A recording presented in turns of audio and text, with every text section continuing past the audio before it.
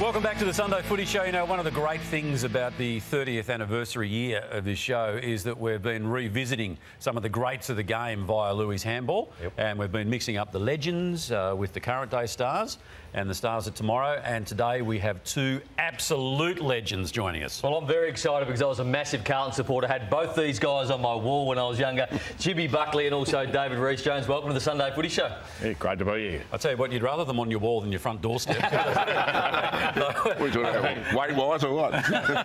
No, we're not with our elbows. No, that's right. Hey, of course, this is old homework for you in a way because you were part of one of the original panels. Yeah. So I was on the show for, quite a while. And, actually had... You're moving well there, Rhys. I actually had my own segment at one stage called The Blokes I've Whacked. Yeah. I thought I was going to get a 3-year contract. He does that in a different way, though. Yeah, there it is. Could have run for 10 years. Oh, there it is. Oh,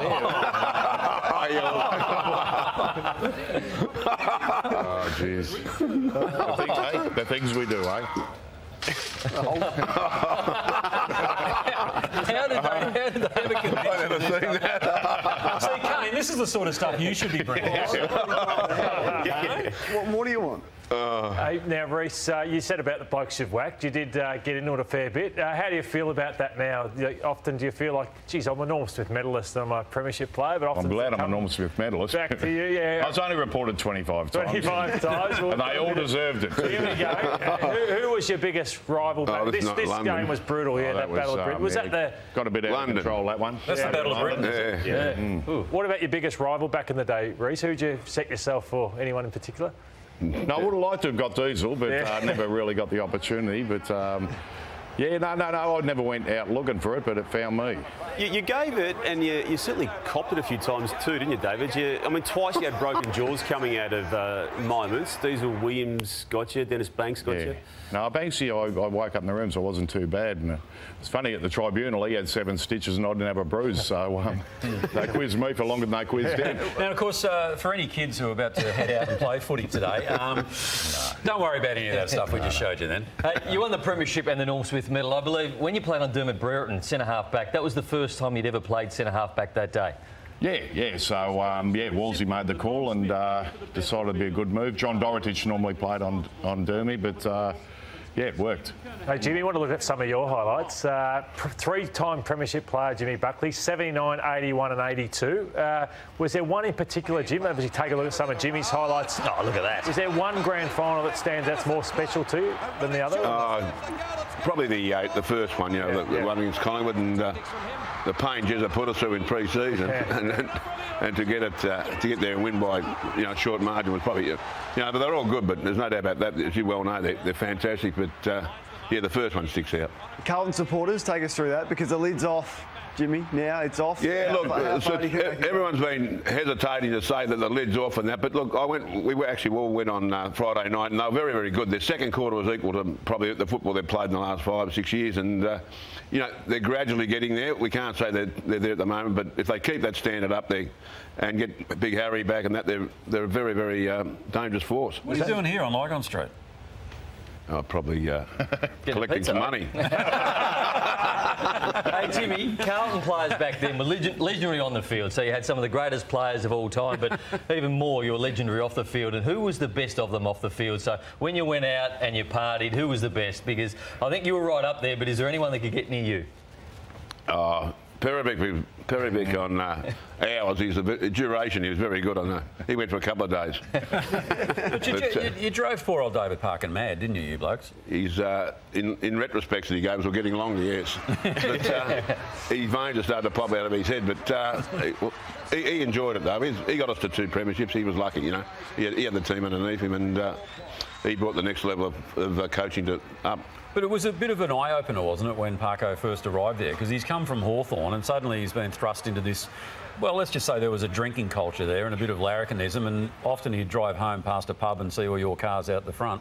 Yeah, well, that was bonding. That was bonding. And we got Parko that one day. We went to another pub and we sort of found Parko out. He pulled up beside a pub. I don't know what he's doing out there, but he soon told us we didn't have to worry about what pubs we went to. I won't go any further on that one. Okay.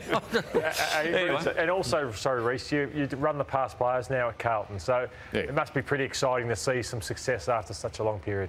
Yeah, it is. It's you know, it's been what's it been since '95? You know, and we've got a generation of kids out there who barrack for Carlton who haven't seen any success. So hopefully the number 17 is not too far away. All right, now Rhys, of course we're here today not just for the handball but also to spread the message of a very worthwhile cause and one that is quite literally close to your heart. Yeah, that's it. My son Cooper there on the screen there, he has Prader-Willi syndrome and very complex disorder which affects 1 in 15,000 births, and there's no rhyme or reason why what happens. And we've got the 15 for 15 challenge. Jimmy kicked it off. Tony Shaw's been on it.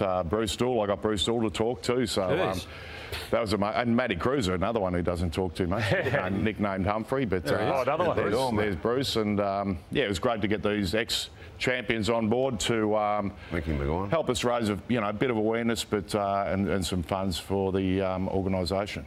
And how do we donate? Well, you go to the Prader-Willi Association of Victoria website, which is on the screen there, and look, I've got a public Facebook page which people can go onto and watch the short interviews and the guys who are getting behind it, and yeah, so some stars from the past. It's great to be involved with. All right, and there it is there. So it's you can see it there, givenow.com.au / and on it goes. So terrific stuff there, and that's why we've got the badges on at the moment. I mean, it's not all about teal. No. It's a lot about orange too. Are you on the wagon these days, eh? Yes, I've had a break. Much to the a lot of hotels detriment. How long have you been off it? 15 months and going strong. Yeah. Doing a great job. Doing a great job. It's been good. Yeah, that's great. But I want to apologise to one of my old teammates. I told him he's going to do the handball today, and he's a gun at it. Wayne Harms, he's been sitting over here and having a packet of chips while he's having his breakfast.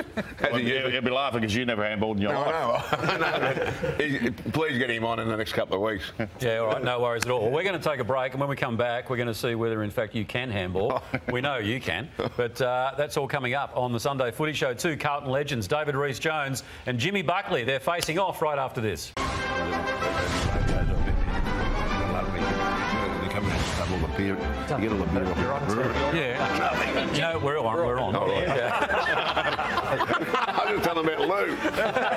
Well, the reason you're telling me about Lou, and what did he do? Just to give you the beer on the slice? Beer used to give me all the trophies at the night games and that, because he used to come around the brewery and pick up all the beer. Alrighty, so that's two lawsuits now we've got out of the segments. One from Parko, but Lou unfortunately can't sue. But he can still tell a good gag. Can too.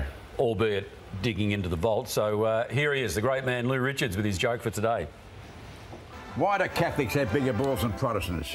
Oh, why, Luke? Because they sell more tickets. When we say an oldie but a goodie, definitely an oldie, that one. Yeah, but he was a terrific bloke, wasn't he? Sensational bloke, yep. Yeah, and you worked with him on that. Yeah, I did quite a few years on the Sunday Footy Show, and yeah, great man. He actually coined the phrase "white line fever" about me, so yeah, so on the ball there too. All right, here we go. So 5 handballs from each hand. Yep. Okay, you can start with whichever one you like, and move the target. 77. 77 is the score you want to beat. First. 7. Good start. 7 is 14. Good start. 5 Whoa. is 19. 7 is 26. And 7 is 33. All right, Jimmy, how are you feeling, Jim? Flat. Ready? Yep. Oh, jeez. 0. Yes. 7. 7 is 14. Really a magnificent recovery. 5 is 19. And 7 is 21. Beautiful. Good recovery. What do you get, Rhys? I think 26. Left hand. It's going to be good, the left hand. 5, 38. What do you fucking handball when you... 5, 43. 7 is 50. 5 is 55. And 7 is 62. Okay, hang on, hold on. Left. Now, let's just set the scene here. What do we need? He needs a lot. Okay. Right. A miracle. A miracle. All right, good luck, Jim. TJ. Hang on. Hey, Jimmy. Like them. I love this. Yes, nice, Jimmy. Seven. It's 33. Solid. 2. It's 35. Oh, 7 is 42. You give that a Finish 10. with a 10.